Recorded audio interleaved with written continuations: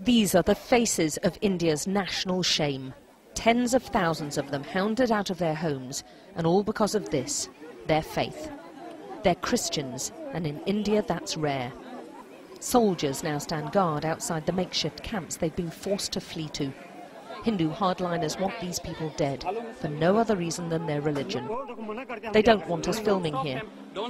Producer Neville Lazarus is manhandled. Extra paramilitaries are called for backup. They weren't around when the people needed them.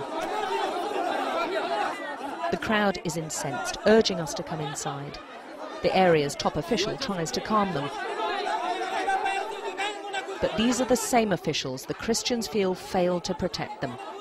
And still they don't feel safe. The camp's been attacked twice. The authorities, they say, just look away. They are stuck in no man's land. They don't feel safe outside of the camp, and yet although they're living under armed guard, so many of them in one place makes them an obvious target. And all the while they believe no one cares and no one is listening. We have nowhere to go, they say. Then one woman cries out for help. Help from the international community. All our homes have been destroyed, she says, and the government's just not helping us. Please, can someone help? Their stories are shocking. This woman watched as the Hindu gangs burned her brother alive. Even a nun was gang raped and paraded naked in public. We take Maniyar back to his village for the first time since the attacks, past the church where he used to worship. Hundreds of others have also been destroyed. The killing of a Hindu leader sparked this orgy of violence. Christians were blamed, and Hindu gangs went on the rampage, destroying village after village, house after house.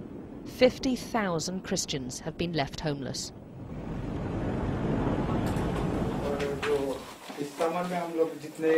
Maniyar's home is barely recognizable, with walls smashed in and every room trashed.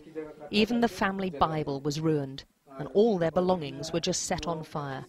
He, his wife and 3 children have nothing left but the clothes they fled in. Those remaining say they were forced to convert to Hinduism, often at the end of a gun, or as this woman tells us, with a knife to her throat. The conversions are continuing. These pictures were filmed by a Hindu cameraman.